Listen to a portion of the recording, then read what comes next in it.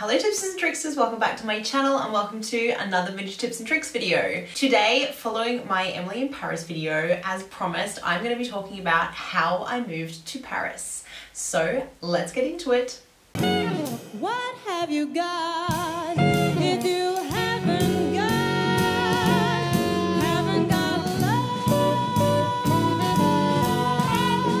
It is absolutely freezing, so I'm going to be wrapping this blanket around me that does not go with my outfit. Well, it goes with my earrings. There we go, my ball and crossbone earrings. And I have a pretty much cold now hot chocolate. So I'm ready, guys, I'm ready. I thought I would break up this video into different sections. So I'll start with what made me decide to go to the beautiful city of Paris. I have had New York, Paris and London on my bucket list for as long as I can remember. I think I probably said since I was about 14 that I wanted to live in each of those cities in my life at some point. I wasn't intending to move to Paris in 2016. I, at that time, had come out of a really long-term relationship and I decided that I was going to go to Montreal. This was because I had recently come back from a week-long jazz course in New York and I had made some really amazing musician friends in New York and everyone was encouraging me to go there, and I thought, look, I have connections, and it just sounded like a really exciting opportunity and I had nothing tying me in Australia anymore. So I decided that I wanted to go to New York, but then I looked into the visas for the US and I realized that if I wanted to go anytime soon, I wasn't realistically going to be able to get an artist visa or a working visa, as they were really expensive and quite difficult to get without getting a lawyer, as many of my friends who had that visa or those visas told me. So I thought, well, why don't I get a one-year working holiday visa for Canada, because it's part of the Commonwealth, as is Australia. So I could have got a working holiday visa for there. And Montreal is not, you know, super close to New York, but close enough that I could get back and forth. And also they speak French in Montreal, and I thought, well, it's an opportunity for me to check off something on my bucket list, which is to learn French in my life. So that was my plan. But a spanner got thrown in the works on New Year's Eve of 2015-2016 when at midnight on a tram, a Frenchman walked up to me and kissed me on each cheek and wished me a happy new year. That was the moment I met Val and started a whirlwind romance for 2 months in Australia. And then when he left, like, we knew while we were dating that he had to leave and I was planning to go to Montreal, and we were like, look, we just have to accept that, you know, we've met each other and we're lucky and we're gonna have like 2 months together and that's that. After he went back to France and I was supposed to be getting on with saving to go to Montreal, we both realized we were really miserable without each other. So we talked a lot over the next few months, and I decided that I was going to stop over on the way to Montreal for 2 weeks in Paris, and he was going to meet me there and we were going to hang out for 2 weeks in Paris if he could get time off of work. But then I had a conversation with a family friend of ours, a good friend of my dad, who is also a jazz singer and had lived for many, many years in Paris. And when I was telling her, like, do you think, I'm thinking of stopping over in Paris for 2 weeks, do you think that's enough time, or should I take a bit longer in Paris? And she's like, why are you going to Montreal? Like, why not just go to Paris? There's a guy there. If that's your excuse to go, that's fine. Don't stress about the fact that it's a guy. It's Paris. Like, if it doesn't work out with the guy, you're in Paris. Louise Blackwell, that was a very, very sound piece of advice. I know, maybe not the smartest move to chase a guy around the world. Obviously it worked out for me because I've been in a relationship with Val for almost 5 years now.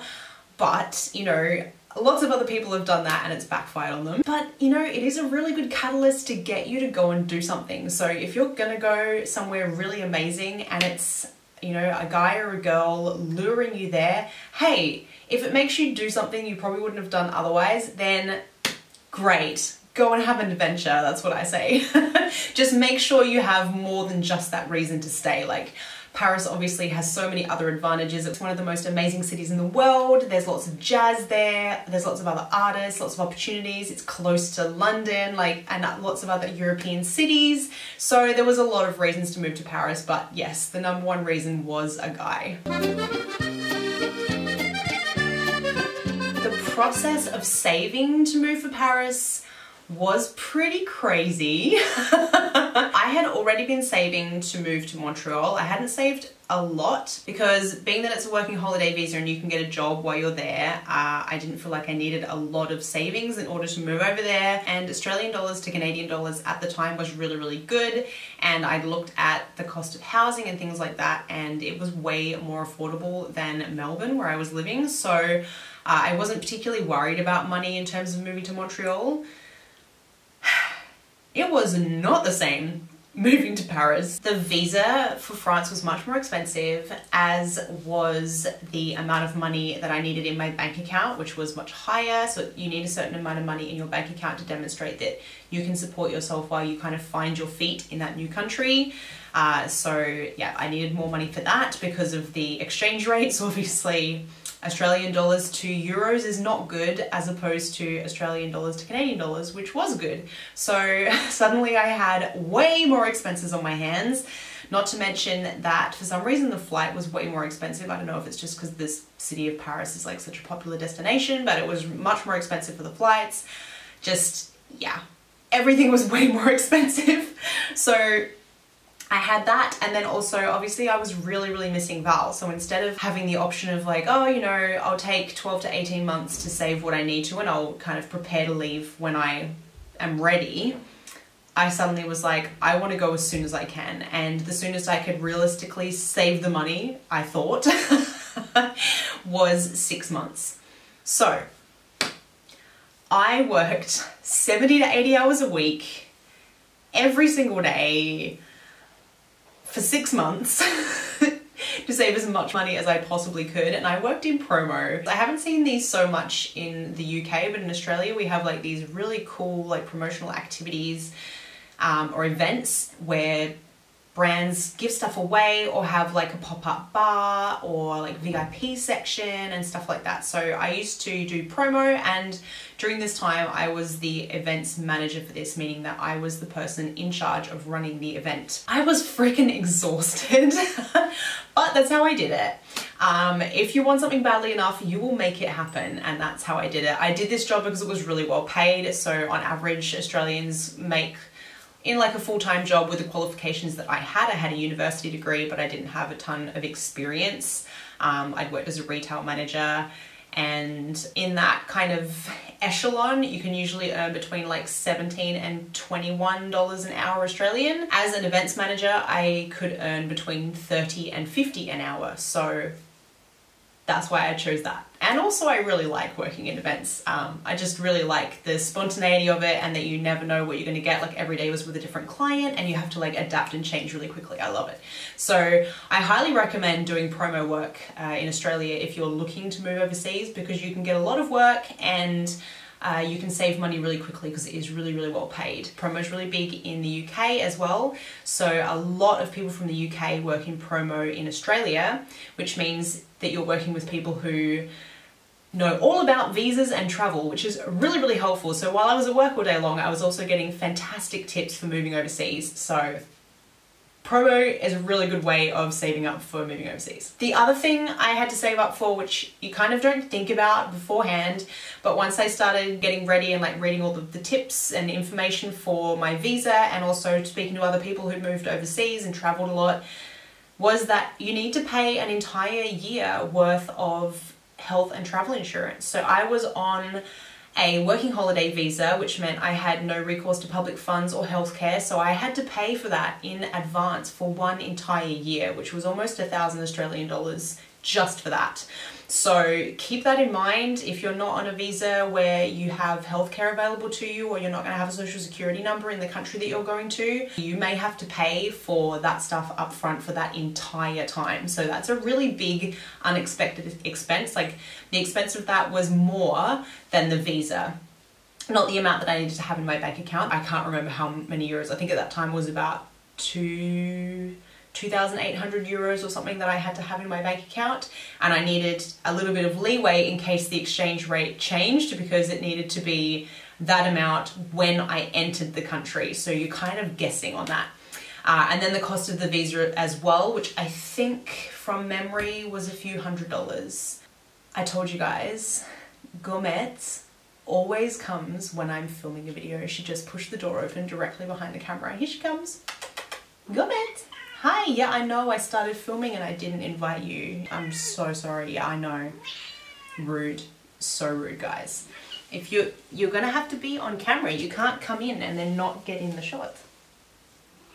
So getting back to my story, before I was rudely interrupted, the last factor that made it possible for me to move to Paris was just a mad scramble at the end. So I didn't manage to save enough money, largely because I was working so much that I kept sleeping in and missing my alarm, and my car got towed twice because we lived on one of those roads where you can park overnight, but at 7:30 in the morning it changes to a clearway, and if you don't move your car by 7:30, within like 3 minutes of the changeover they will tow your car. And that happened to me twice, which cost me 550 Australian dollars each time. So I lost $1,100 of my money for my trip to Paris to freaking tow fees. Don't do that, guys. So what I did to get that money back, and also I needed a lot more money, so I sold my car, which was worth about $4,000, and I sold my piano, which I think I sold for $1,500 to a friend of mine, a fellow musician. So it's in good hands. My baby is in good hands, but that was really hard to let go of. My car had been inherited from my grandfather when he passed away, so that really meant a lot to me. And my piano I had, like my parents bought that for me when I was 12 or 13, I think. So those were two things that I sold that really meant a lot to me, but I knew I wasn't planning to come back to Australia. I had spent my whole life wanting to move overseas and have a life adventure, and so I thought there's no point hanging on to two things that I'm probably never going to use again, or I'm only going to use very sporadically for a brief time each year. So it was worth it. So yes, I sold those, and then I just sold or donated everything else that I owned. A few boxes went to my parents' house, but we lived in different states, so the only things that got saved were a boot's worth, like the back of a station wagon's worth of boxes, and vintage clothes, because that's all that would fit, and that's all I had time to send back with my mum. I think I sent one suitcase back with my dad because he came on a plane trip and I paid for an extra suitcase to go back with him. Basically, I just like donated everything, and I've mentioned before on my social media that I gave away some stuff that I seriously regret, like an overwire 1950s spiral stitched strapless bra that I just gave to an op shop. Yeah, I've not seen one in my size since. Big regret. And some other stuff that disappeared along the way that I probably accidentally donated. So yeah, be more prepared than me, guys. I had a lot of stuff, and so in the end it was just like dumping stuff in the bin or sending it to op shops or just giving it to my friends. So yeah, be prepared that like packing up your life to move permanently overseas takes way longer than you think it's going to. I arrived on a plane and Val picked me up from the airport. Before I left, I had arranged myself an English speaking job. I was really worried about the fact that I could not speak French at all. Like, I was taking some audiobook courses. I didn't have the income to take like a French class or a course or pay for those really good quality online courses. So I just bought some audiobooks, and when I went running every day for an hour, I would listen to the audiobook, and anytime I was on the tram or the train or driving to work, just whenever I could, I was practicing. But realistically, there was no way I was going to be able to hold a proper conversation or do a job where I was required to speak French all day to clients, or, you know, send emails writing in French. Like, just no. So I was worried about that, so I decided to get an English speaking job before I went to the country. And I would have to say, this is one piece of advice I would recommend you 100% do. It is really hard to get a job in France. Like, even Val really struggles to get work. Like, everyone I know that lives in France that doesn't have their own business, between jobs, it's really, really hard to find a job. It's very competitive. Bosses are like really difficult to impress, and also there's a lot of rules that are different. Like in Australia and America, when you go to an interview, you really talk yourself up, and people often kind of lie a little bit about what they're capable of, and bosses want to be wowed in an interview. In France, if you behave like this, you're seen as arrogant and pompous and full of it, and like not somebody they want to have on their team. So that's really tricky and a big cultural difference. So I would recommend trying to get a job beforehand so that you've given yourself plenty of time leading up. And also just so that if you're arriving without a lot of money, you already know that you have a contract in place and that you're going to be able to pay for your accommodation, etc. I just really recommend getting a job before you go. The mistake that I made though was that I agreed to start work 2 days after I arrived in Paris, and when I agreed to that, I didn't realize I would also have to do a training the day after I arrived in Paris. So I arrived in the evening. The next morning at 9 a.m. I had to travel 1 hour. So actually I had to leave at 8 a.m. to travel 1 hour to a training that started at 9 and went for several hours. And then the next day I started my job. That did not leave me any time to recover from 6 months of working 70 to 80 hours a week. And it didn't allow me to recover from jet lag, and it didn't allow me to see any of Paris before I started working. So I was freaking exhausted, and it took ages, I mean months, before I had the energy on the weekend to go out and see Paris and enjoy Paris, because I was exhausted. I got sick all the time and I wanted to sleep all the time. Plus, it's a really big culture shock when you change countries. Like, I didn't speak French, so I felt like super isolated, and I had Val to translate for me. So if you go on your own and you don't have a French person who's living with you and able to like translate for you and introduce you to people and things, it's really emotionally exhausting. It just takes so much more brain power. And also, when you move overseas, you kind of think everything's gonna be like really exciting and amazing and great, and the reality is it's actually really, really, really hard.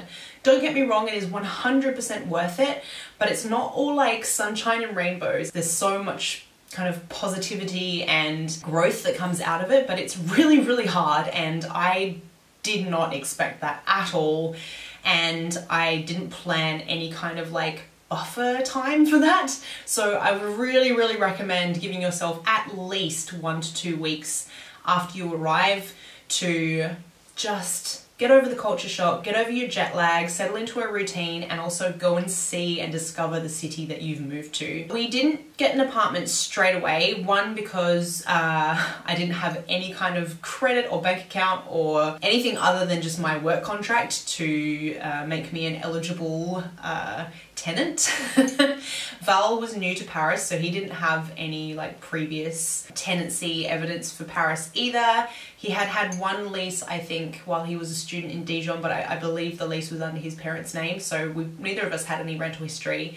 And Val was leaving the job he had to come to Paris, and he hadn't found a new one yet, so it wasn't viable. And also we'd only known each other for like in person for 2 months at that point, and then 6 months separated by the world.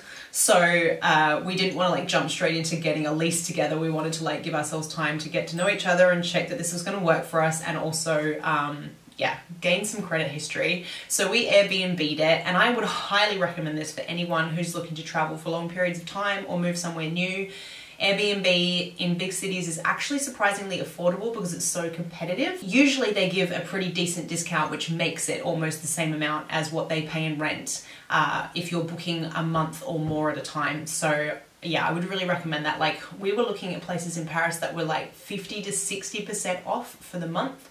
So we got some really, really good deals, and for a month's rent we were paying about 900 euro on average, and our rent ended up being 840, so it was only 60 a month more than our actual rent. So highly recommend doing that while you find your feet. We actually ended up staying in Airbnbs for 5 months because it's quite hard to find an apartment in Paris. So yeah, Airbnb was a real blessing. If you've kind of set yourself up to stay in a hotel or something, which is really expensive, and then you're thinking you're going to find an apartment pretty quickly, probably not. Like, if you get really lucky, that's amazing, and if you can get an apartment before you go, fantastic, but I would always personally go to a Paris apartment. That's just me, but yeah, the listings for Paris apartments are usually booked, so definitely go and see them in person. The other big mistake that I made was that I didn't get a European card or a travel card. Because my job had said they would set me up with a bank appointment and they would help me with all of like the bureaucratic stuff. I was like, oh, you know, I'll go and have my bank appointment. They'll send me my card within, you know, a week, like they do in Australia. Like if you have a bank appointment, they just immediately approve you. They just want everyone to join them. They don't say no to anybody. And they just send your card out. What I didn't realize is that it's kind of like going to an interview in France. They decide whether they want you to be their client, and it takes them 3 weeks to decide. And then it takes them forever to send you your card. And I received the card, but it took them 7 months to send me my PIN. I won't go into that story now because this video would be horribly long if I did, but I will make another video of my like horror experiences in Paris because that was definitely one of them. Get a travel card or a European card before you go. The other thing to keep in mind in France in terms of doing things like getting apartments and jobs is that it is really, really different to your home country. Like you might be lucky enough to be in a country where the process is pretty much the same, but I think most countries are different to France. France, anything bureaucratic is really difficult and complicated. It's kind of like the French don't want to help you, like it's their job to help you, but they don't want to. So be prepared to wait weeks, months, whatever, to hear responses, to just take one step in the process. Like it takes finding apartments, getting a bank account, those kind of things take a really long time, and there's always like a cycle of like you need one in order to have the other one, but you can't have the other one without the other one, and oh yeah. And the other thing is with finding a job, unlike, again, I don't know what it's like in your country, wherever you're watching from, but in Australia, we appreciate something called relevant experience. That means you might be changing industries or doing a job that's not technically the same as what you studied or what you've been working in, but if you can demonstrate how you have skills both professionally and personally that are relevant to your job and that you're going to do a good job in this new position, they'll give you the job as long as you're the best candidate. It's not like that in France.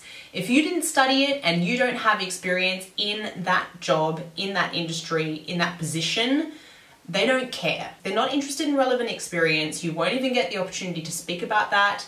Your resume can't be all like pompous and flowery and talking about how great you are. It just literally states the jobs you've had and where you studied and what you studied, and it has your photo. I know, cringe, but that's what they do in France still. I feel like that went out in Australia in the 80s, and it's like a massive no-no to put your photo on your resume unless you are in like the performing arts industry. So you really don't have much of an opportunity to demonstrate why you would be a good worker if you're not good on paper. So keep that in mind, and to not upsell yourself in interviews.